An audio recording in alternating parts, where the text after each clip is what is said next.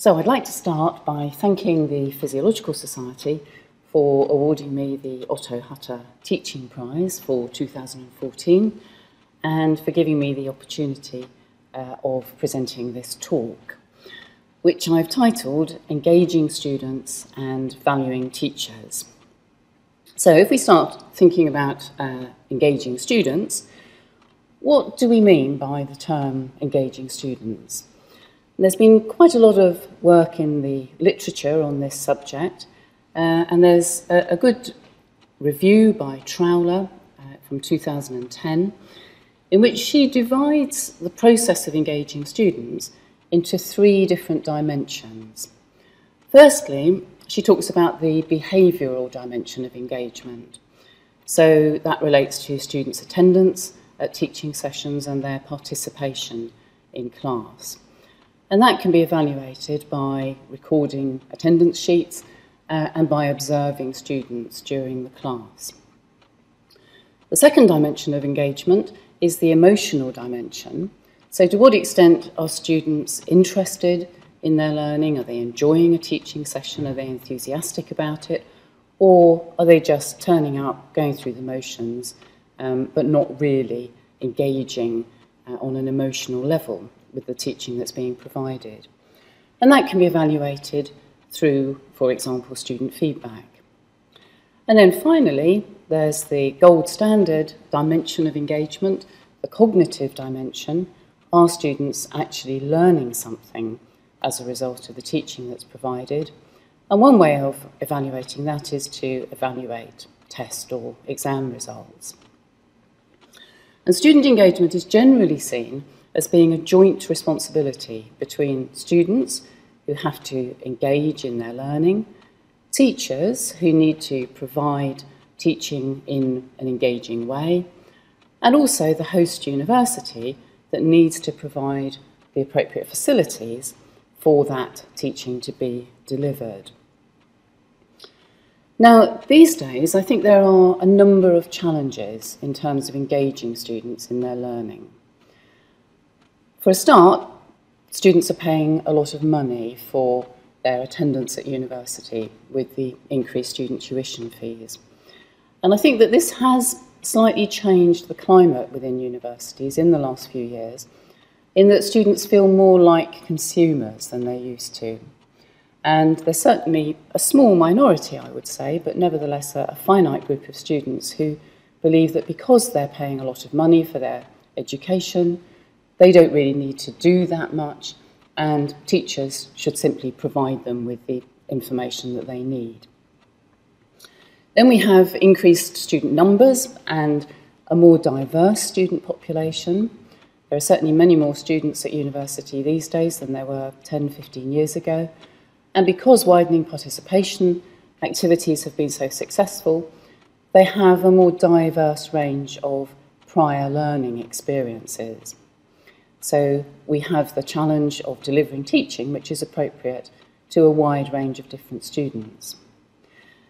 It's generally agreed that it's difficult to engage students in large group teaching sessions like lectures, that it's easier to engage them in small group teaching and, for example, in lab-based practical work, but both small group teaching and lab-based practical work is very resource intensive. This is a photograph of our physiology teaching lab in action, and you can see it's a very busy place. We have a lot of staff acting as demonstrators in practical classes, and we have a lot of expensive equipment. So whereas small group teaching and lab-based practical teaching can be very effective, it is very resource intensive. And the final challenge that I want to talk about is the increasing pressure from students taking professional programs and also the relevant regulatory bodies to emphasise the clinical application of medical science teaching. So basic science should theoretically be delivered in a clinical context where it's very clear what the clinical relevance of that teaching is. And that can be difficult for teachers, for example, like me. I don't have a clinical qualification, and I'm sure that there are many other people teaching basic medical science who are in the same situation. So the first example that I'd like to talk about is a type of teaching that we've been developing at Bristol, which aims to address these two challenges here.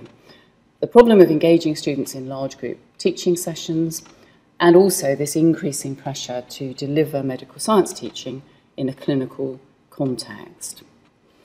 So these are large group cross-disciplinary sessions which incorporate e-voting using Ask the Audience clickers, which I know have been around for several years, but we're using them in a slightly novel way. So these are sessions attended by all of our second year cohort of medical students, so 250 students in a lecture theatre. And it's team teaching, which is delivered by a GP, a hospital physician, and a physiologist. And the remit of these sessions is to develop diagnostic reasoning skills within the students, but placing a very heavy emphasis on the importance of them understanding the underlying physiology and pathophysiology in order to reach a diagnosis. Each session follows the diagnostic journey for a central patient. It highlights the relevant physiology and pathophysiology, and also the scientific rationale for any clinical tests that are performed.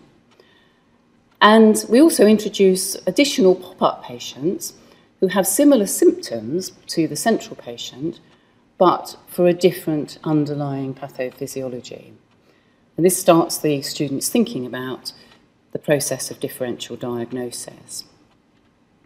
So this is a typical timeline for a 2-hour session, and I've colour-coded the timeline according to what type of activity is happening during the session. So the green blocks represent the general practitioner leading the session. The yellow blocks represent some type of student interaction. So they might be e-voting, they might be doing some role play, they might be brainstorming in relation to a problem that we've set them. The blue blocks represent the hospital physician perspective, and the red blocks represent the underpinning physiology. And you can see that there's a lot of changes in tempo throughout the 2-hour session, and it's quite a dynamic session with lots of different things going on. And you'll see this timeline actually playing out at the top of each of the slides that I'm going to use now. So I'm just going to talk about one typical session in which the GP starts the session, so we're on the green block here, introducing the patient, and in this situation, this particular session, he's called Dave. He's a newly registered patient. His medical records are in transit, and all he can tell the GP is that he's been on medication for diabetes for 15 years. So the session then goes on to perform some urinalysis, which is performed by a pair of students. So a typical test that would be done by a GP in that situation. So we have a couple of students come out to the front. We make this a bit theatrical, and they put on their plastic aprons and they wear their specs and plastic gloves. And we would have prepared a sample of urine beforehand for them to test. And that sample of urine contains blood, glucose, and protein. And we can project the results of the urinalysis, the dipstick, using a visualizer on the large screen so that all the students can see the outcome of that urinalysis. So the students then brainstorm possible diagnoses for Dave. So we ask them to call out what would be the sort of diagnosis that the GP might be thinking about given that urinalysis and what Dave has already told them. So the students come up with a range of options, usually including acute kidney injury, chronic renal disease, urinary tract infection, possibly cancer. And we write those up on the board. And we have prepared an e-voting slide which lists those different conditions. So we then produce the first voting slide, and the students vote on Dave's most likely diagnosis from 9 potential clinical conditions.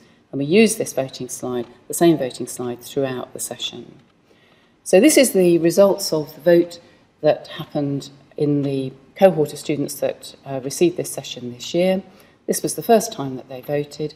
Now, the correct diagnosis that we're working towards is option 2, and option 5 would also be plausible. But the students, and indeed the GP, don't have enough information at the moment to make that diagnosis.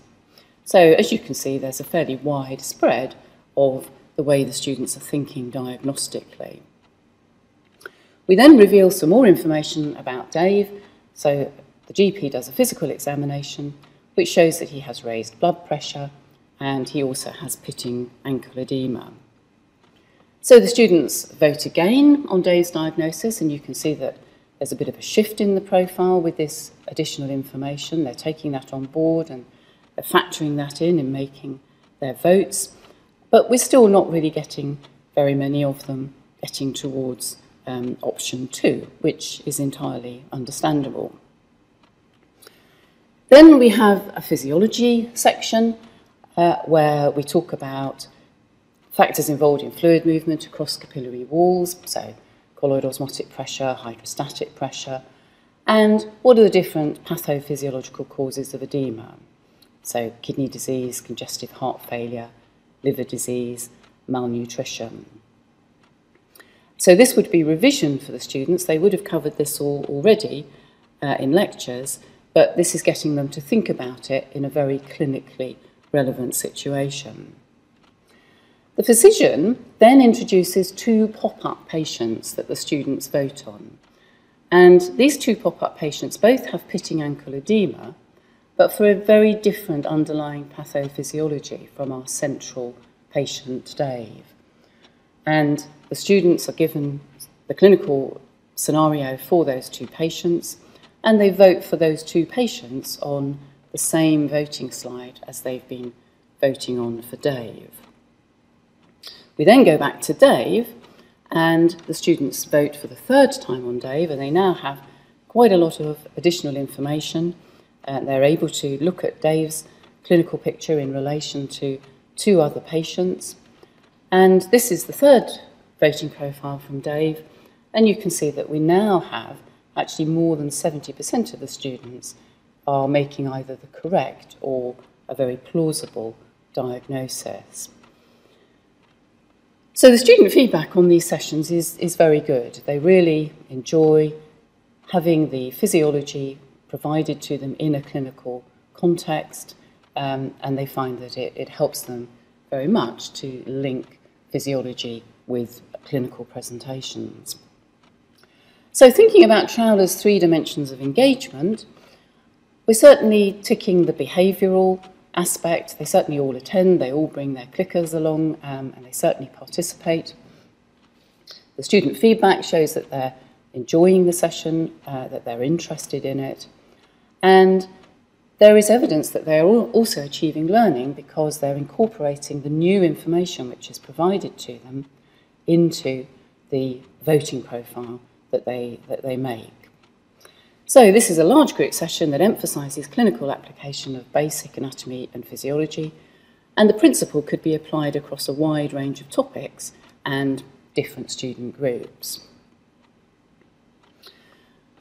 So I'd now like to consider another example where we are addressing the challenge of lab-based practical work being resource intensive. And I'd like to illustrate this by talking about the way we've introduced our virtual microscope or digital microscopy for teaching histology. And this happened back in 2007-08. Now, I'm aware that not all physiology departments teach histology. We do in Bristol, but hopefully this will provide some interesting material that would be relevant to a lot of different practical scenarios. So the background to this is that we provide histology teaching for nearly 1,000 students each year across the medical, dental and veterinary programmes. And before 2007, that teaching was based only on light microscopes. It didn't enjoy fantastic student feedback. A lot of students found it hard, they found it difficult using the microscopes. They got very tired looking down a microscope for 2 to 3 hours, and they found it quite boring. It was resource intensive for staff. We used to have a lot of demonstrators there helping the students to focus the microscopes, focus the condenser and so on, as well as actually helping them look at the material. The sessions lacked peer interaction. It's quite lonely looking down your own light microscope. Nobody else can see what you can see, and the students didn't really talk to each other very much. And the students lacked opportunities for revision and formative feedback. So the only way they could do revision was to come back into the teaching lab, and that was difficult to organise outside timetable teaching. And they didn't receive any formative feedback on how well they were understanding the material. So in 2007, we scanned about 500 of our glass-mounted tissue sections, and we created an online archive or database of digital images. And many of those were annotated by staff. So this is a typical histology practical class as they run now. Each student still has access to their own light microscope, and you can see the student in the foreground here is using his light microscope, but he also has access to digital images through the virtual microscope. The students also access digital images from the VM in pairs. So we have a pair of students accessing the same material on the front bench here, and this bench here has got a pair of students, again, working together. So the class starts off with a brief introduction by the class lead, and the students use both digital and glass-mounted histology slides and also some histopathology material to work through exercises in a paper handbook. Now, importantly, the students can annotate the slides and also record their own notes on their own VM account. So each student has a private VM account which they access via a password, and they can annotate slides and record notes that they can then access later on and use for their own revision. And we have demonstrators available to provide individual guidance as needed, but not as many as we used to need when the students were using only light microscopes. And during and after a histology practical class, the students can access formative quiz questions. So this is a section through the thyroid gland. You can see that it's been annotated with circles and arrows. And on the left of the slide are some typical quiz questions that the students would answer online.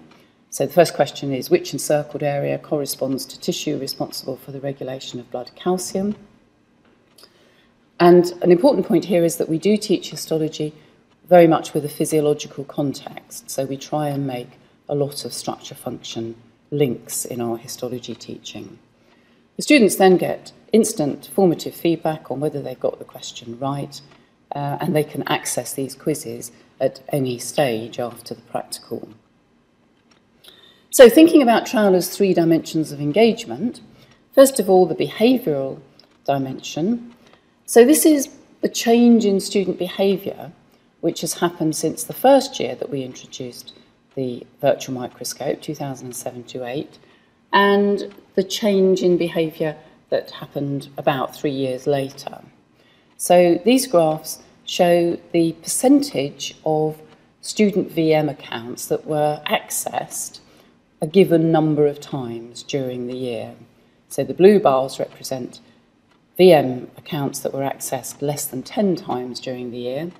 The black bars represent VM accounts that were accessed more than 30 times in the year. And you can see that there's quite a change in profile between those 2 years. So the virtual microscope is becoming much more embedded into teaching. Students are accessing it on a much more regular basis now, and they're finding it a valuable tool in their histology learning. Another aspect of behavioural engagement, this is a question that was asked around 200 second-year medical students in 2014. For how many hours would you typically study material on the VM in the week before a histology practical class? Well, not very much, really. In the week after a histology practical class, getting better. And in the week before a histology exam, almost a complete reversal of uptake. So 30% of students are accessing the VM for more than 5 hours in the week before a histology exam. So clearly their use of the VM for histology revision is quite intensive. This year we've actually introduced pre-lab quizzes which students need to finish, to complete before they come along to a histology practical. So we're predicting that they will actually access the VM significantly more before a histology practical class than they have done up until now. And that histogram might look rather different if we repeated it next year. And they will also come along much better prepared for the histology practical class. So the emotional dimension of engagement, this is again student feedback taken from 2012, medical students again. So they're learning during histology practical classes. They feel it benefits more from using the VM than the light microscope, and they find the histology revision quizzes are helpful for their learning. So what about the final dimension of engagement, the cognitive dimension? So this graph illustrates the average grades in the histology component of the exam, the end-of-year exam, for 3 of our student cohorts who do histology. So first-year medical students, first-year vet students, and second-year vet students. And I haven't included second-year medical students or first-year dental students because other things changed during that period of time, whereas the only thing that changed for these 3 cohorts of students was the introduction of the virtual microscope. And you can see that actually their performance in exams has not changed significantly as a result of introducing the virtual microscope. But we would argue that the type of exam that we can deliver now is actually rather more challenging in that we can assess the students on a much wider range of material than we could previously. Previously, students would really only look at 1 or possibly 2 slides in the histology lab. They would need to draw some diagrams and answer some questions on those slides. But now we can ask them questions on a large range of different material. So although their performance hasn't changed, we feel that that is actually an indication that their performance across the board has certainly been maintained and is probably a lot more comprehensive than might have been the case before. So, trial has 3 dimensions of engagement. The student's behaviour suggests that they're engaging with the virtual microscope. Their feedback suggests that they are interested and they enjoy using it. The jury's out on the cognitive side, but they're certainly being assessed on a wider range of material and they're performing just as well as they did previously. It's certainly much less resource intensive now delivering histology teaching. The students get formative feedback through the quiz questions, and they can also have peer-assisted learning in that because they're working in pairs, they talk to each other, they support each other during classes, and they discuss the material that they're looking at on the screen. And the introduction of some histopathology slides also means that we're beginning to introduce some clinical application. Right, so turning now to the last part of the talk, valuing teachers. And I want to go back now to 2010, when 2 quite influential reports were published. The one on the left was produced by the Academy of Medical Sciences, and the one on the right was produced by the Higher Education Academy in collaboration with the Genie Centre for Excellence in Teaching and Learning, which is based at the University of Leicester. And both these reports addressed the status and valuation of teaching in higher education. And they highlighted the disparity between achievements in research versus achievements in teaching in contributing to career progression in higher education. The following year, in 2011, the government produced a white paper on higher education in England, students at the heart of the system, in which they also highlighted the fact that they wanted there to be a renewed focus on high-quality teaching in universities so that it has the same prestige as research, and that various proposals in the white paper would result in universities concentrating on high-quality teaching and staff earning promotion for teaching ability rather than research alone. So this was quite a good indication that the government were also concerned about recognising teaching in higher education.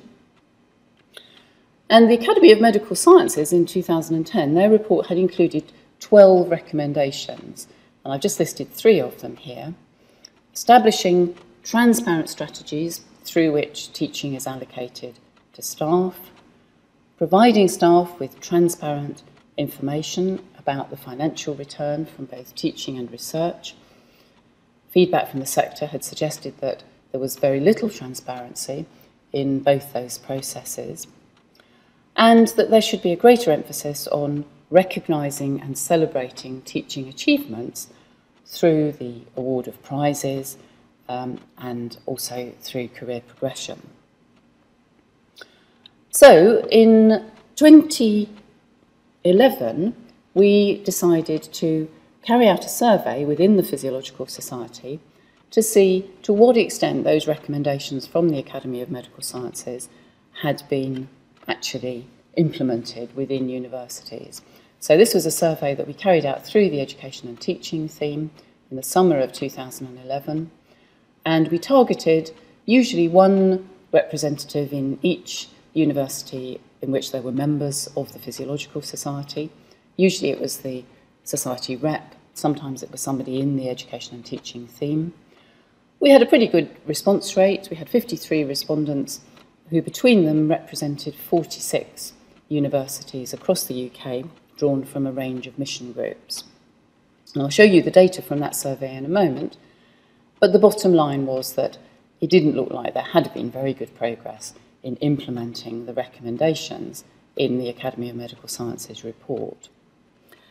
So I contacted the chair of the steering group who had produced the Academy of Medical Sciences report and suggested that maybe we should get together. So in autumn 2013, we carried out a joint project with the Academy of Medical Sciences and also the Society of Biology, and we repeated the online survey. At this time, we were able to target a much wider range of respondents. We had 270 respondents who represented quite a wide range of career profile and also a reasonably wide range of points in their career. And this second survey produced results from 65 institutions across the UK, again drawn from a range of mission groups. So I'll just show you some of the data from those 2 surveys.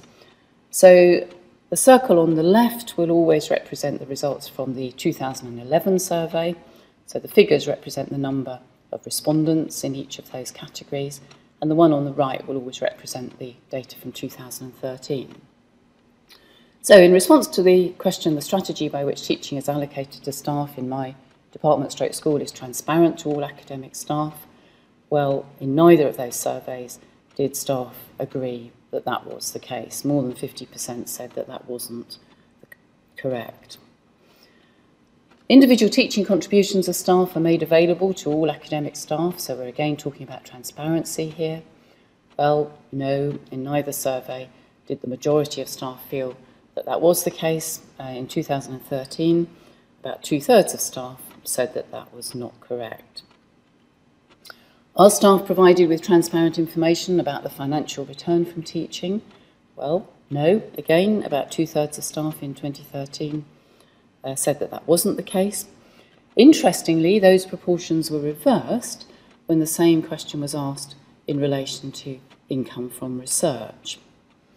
And then finally, is promotion to professor possible on the basis of achievements in teaching and learning? Well, by far the largest response rate in both the surveys to that question was for the answer, that's true in theory, but in practice, such promotions are rare, as teaching and research are not seen as being equivalent.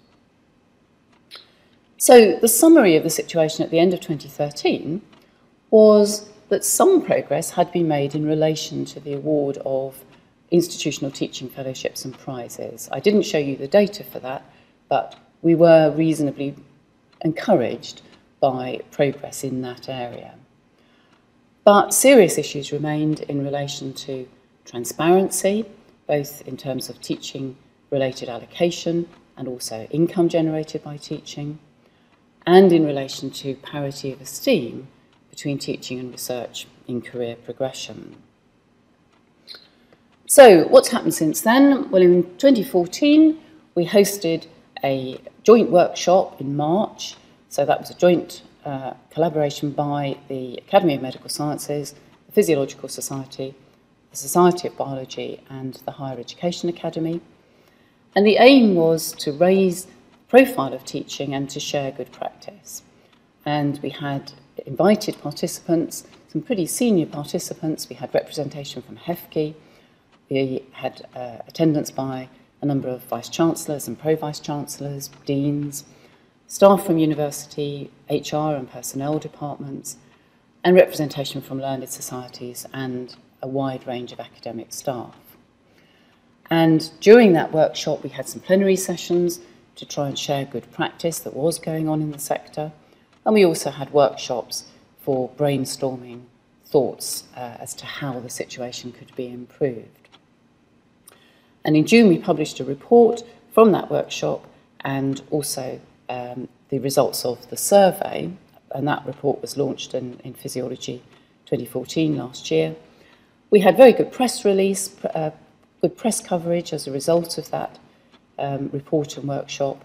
And the situation was covered by The Guardian, by The Times, and also The Times Higher. And in December last year, we had a letter published by the Times Higher Education, again highlighting this discrepancy between teaching and research in terms of career progression. We did have some measure of success in 2014. I don't know how many of you are familiar with this publication, The Essential Guide to Moving Up the Academic Career Ladder. But in April 2014, that contained the block of text shown on the left there, which I will leave you to read.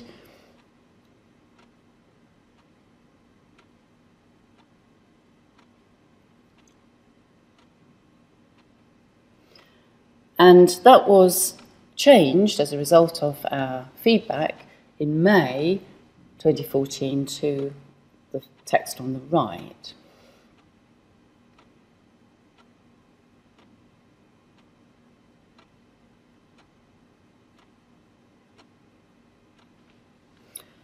Which hopefully you'll agree is a significant improvement. Now, during this year, there have been a number of national reports and publications that are relevant to this general area.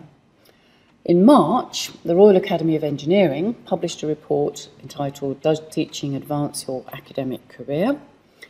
And they carried out online surveys and focus groups and actually came to exactly the same conclusions that had been the case for the original Academy of Medical Sciences report and the surveys that we had carried out in 2011 and 2013.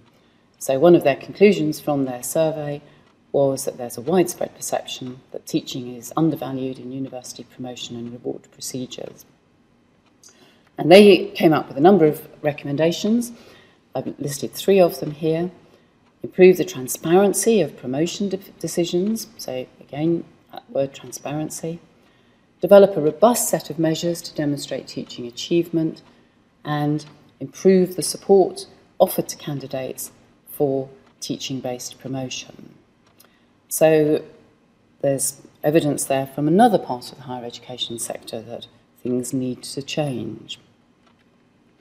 The Conservative Party manifesto in April, as I'm sure many of you will know, included this statement: we will ensure that universities deliver the best possible value for money to students. we will introduce a framework to recognise universities offering the highest teaching quality. And that has sent a little frisson around the higher education sector. Is this a warning that a teaching excellence framework, something equivalent to REF, might be introduced by the government? Very recently, the Higher Education Academy and the Higher Education Policy Institute have published their joint Student Academic Experience Survey for 2014.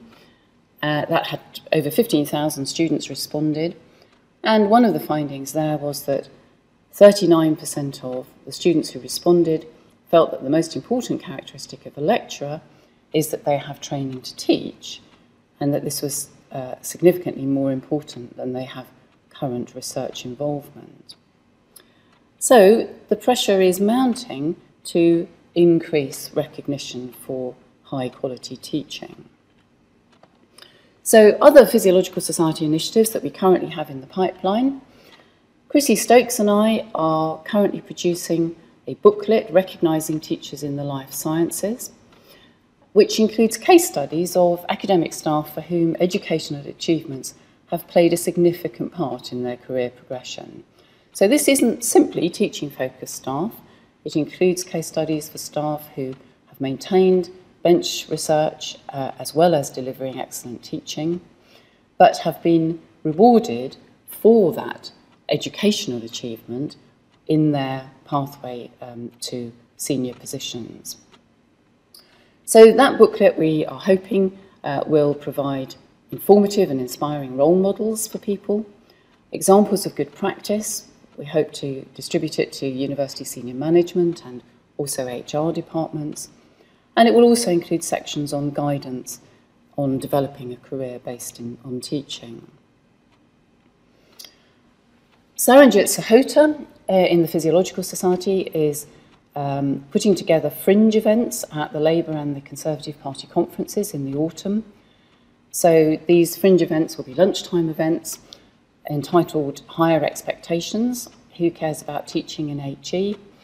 We're collaborating on that with the cross-party think tank Demos, and the panel discussions will be aiming to highlight the issue of recognition for teaching with politicians, with journalists and other stakeholders.